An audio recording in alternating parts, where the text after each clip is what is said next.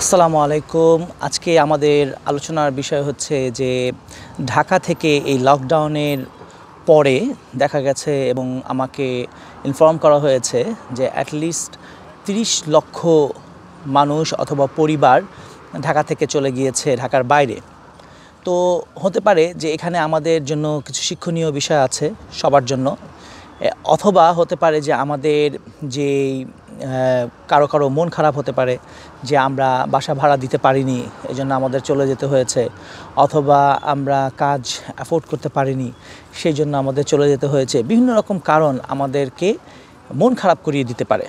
তবে আমি মনে করি যে এটা একদিকে আমাদের জন্য আল্লাহ যদি আমাদের তাকদীরে ভালো কিছু লিখে রাখে সেটারও একটা রাস্তা হতে পারে।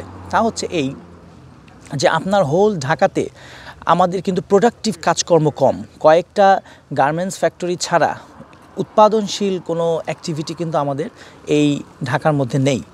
তো সেই অনুপাতে যদি কেউ চিন্তা করে এবং ছোট ছোট কোনো প্রজেক্ট দাঁড়া করাতে পারে ঢাকার বাইরে যেখানে আছে, তাহলে কিন্তু খুব ভালোভাবেই আমরা আমাদের পরিবার নিয়ে বেঁচে থাকতে পারবো এবং সুখে শান্তিতেই থাকতে পারবো। একটা প্রবাদ ছিল যে আগে মানুষের নাকি বাংলাদেশে পুকুর ভরা মাছ, তারপরে গোলা ভরা ধান, গোয়াল ভরা গরু, এরকম বিভিন্ন রকম কথা ছিল। তো মানুষের লাইফ স্টাইল কিন্তু অনেক বেশি পিসফুল ছিল। কিন্তু আজকের এই যান্ত্রিক সমাজে এসে আমরা সবাই কিন্তু ঢাকাতে কোনো না কোনো জব করতাম। তো সেই ক্ষেত্রে দেখা যায় যে একজন জব করে তাকে তার 15,000 টাকা পাচ্ছে, আবার কেউ 20,000 টাকা পাচ্ছে, কেউ 50,000 টাকা পাচ্ছে। একটা কিন্তু লিমিটেশনের মধ্যে দিয়ে চলে। হোয়ার অ্যাজ আপনার ঢাকার বাইরে আমরা যে চলে যাচ্ছি, আমরা যখন ঢাকার বাইরে থাকছি সেখানে আমাদের কিন্তু বাসা ভাড়া দিতে হচ্ছে না, নিজের বাসাতে অনেক ভালোভাবেই থাকা যাচ্ছে। আবার আরও আশার দিক হচ্ছে যে ঢাকার বাইরে কিন্তু পরিবেশ অনেক সুন্দর। Dhaka fully polluted. যদি আমার আউটস্ট্যান্ডিং বিজনেস থাকতো ঢাকার মধ্যে তাহলে আমি মনে করতাম যে থেকে ভালো লাগার কথা। কিন্তু আমি যদি ঢাকার বাইরে ছোট কোনো বিজনেসও চেষ্টা করি করার, সে ফর এক্সাম্পল আপনার ফিশারি বিজনেস হতে পারে, তারপরে আপনার গরুর বিজনেস হতে পারে, যে কোনোভাবে যে যেরকম পারে পাট লাগানো যেতে পারে লোকজনকে দিয়ে। যদি আমরা আসলে এডুকেটেড হয়ে থাকি এবং কিছু নলেজ যদি আমরা অর্জন করে থাকি এবং কিছু এক্সপিরিয়েন্স যদি থাকে এই বিশ্ব সম্পর্কে, তাহলে অবশ্যই আমরা কিছু না কিছু করতে পারবো।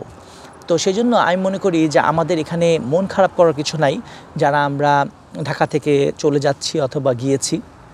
আমি মনে করি আমরা যেখানেই যাই না কেন সেখানে প্রোডাক্টিভ কোনো কাজের সাথে এঙ্গেজ হয়ে আমরা ভালোই থাকতে পারবো।